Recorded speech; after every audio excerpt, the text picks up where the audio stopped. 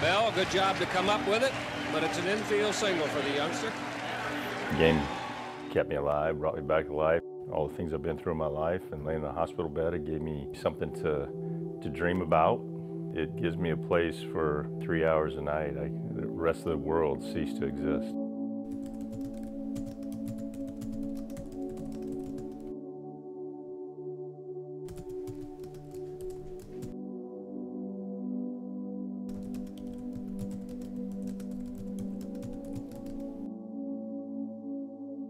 I was a football player also, playing in a playoff game in the Houston Astrodome. It was late in the game, kind of benign, twisted ankle on a play. I really didn't think anything about it until afterwards, and where my ankle seemed to never get any better. Closer to Christmas, I started developing some flu-like symptoms. It was in January. Over the course of a weekend, the symptoms were so terrible that on Sunday night I told my parents I probably couldn't go to school the way I felt, and sure enough, the next morning was in pretty rough shape. I remember trying to make a phone call to my mom's school. She was a junior high teacher. And, the next time I was aware of anything, my mother found me in our house in the hallway next to the phone. He took me to the hospital at that time, and in the matter of the next 24 hours, they did some exploratory surgery on my ankle. I woke up in the hospital with a hole in my ankle, the size of a softball. When they got in there and they did another surgery, they found out that I had bone cancer. The doctor came in and asked my parents to walk out into the hallway, and I couldn't hear the conversation, but I could hear my mom break down and just start crying. And I knew at that point, whatever information that the doctor was giving my parents was not good information. And shortly after that, my dad walked into the room and had a conversation with me, and essentially told me that they were going to take me into surgery. They were going to have to make a decision whether or not they amputate my leg from the knee down.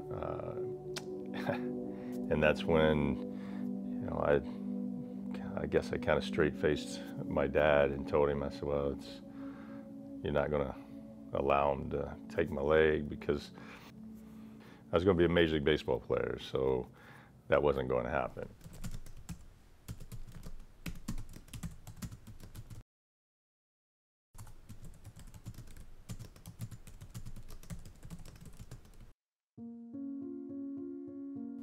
Junior college at that time, you have a fall season, and I was having a really good fall. It was, the old athleticism had come back, and Coach Sosby had told me that I wasn't going to play in the Sunday games.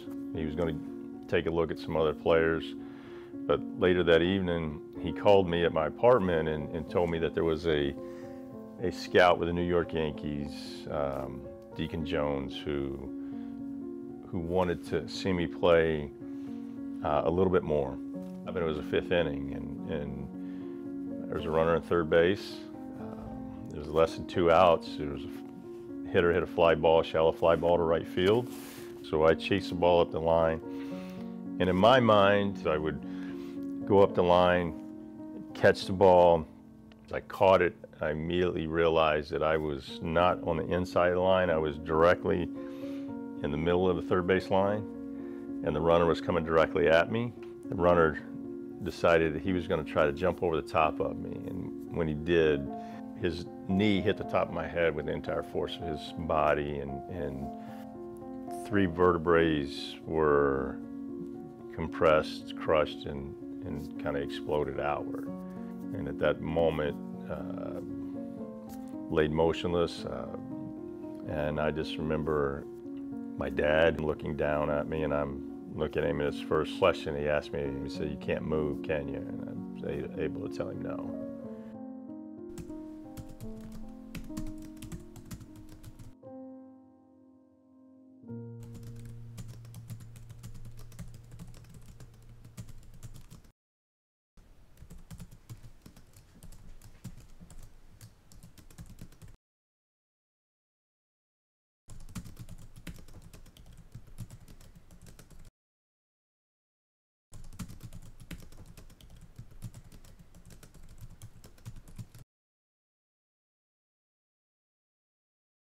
My wife and I had been married for a few years, and I got my opportunity to call her. And earlier in the day, I'd walked by the front desk of Pirate City, and I'd picked up a little pocket schedule of the Major League season. And so we were talking on the phone, and I was making a joke, and I remembered I'd had that schedule and pulled that pocket schedule out, and I circled the date, July 23rd, going, hey, if I get called up by July 23rd, you know where we're going to be the first road trip? And she goes, no, it's like Houston. I'll be able to come home and we'll be able to see each other. And all this, we laughed, and I kind of put that schedule back in my wallet. Fast forward to during the year, the night of the 22nd of July, and I get on the phone, and the voice on the other line says, Banny, how long have you been waiting for this phone call? And I'm like, huh. I said, well, if you're my wife, about 30 minutes. And we laughed, and I'm like, who is this?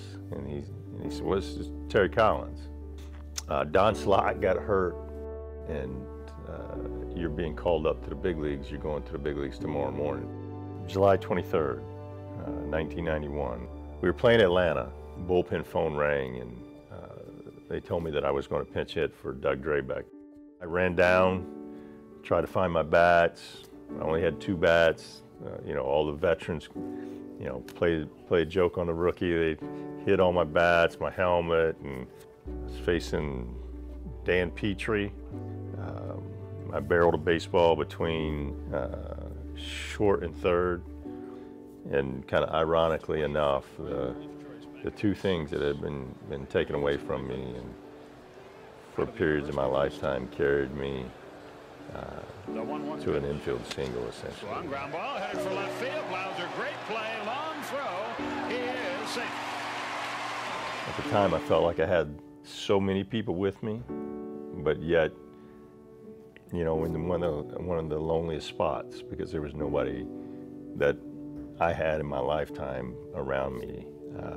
But they were all there with me. I carried them with me.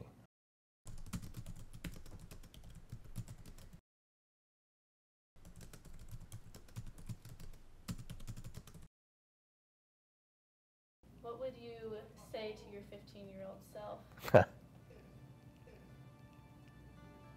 It's a great question.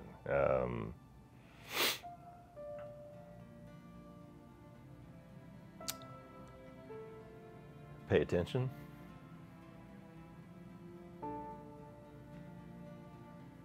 I think enjoy moments. Continue to strive for great things, but take time to enjoy it. To have to go through all the things I went through to understand that every 24 hours we get is a great blessing. Don't give up on any day, and to enjoy every day.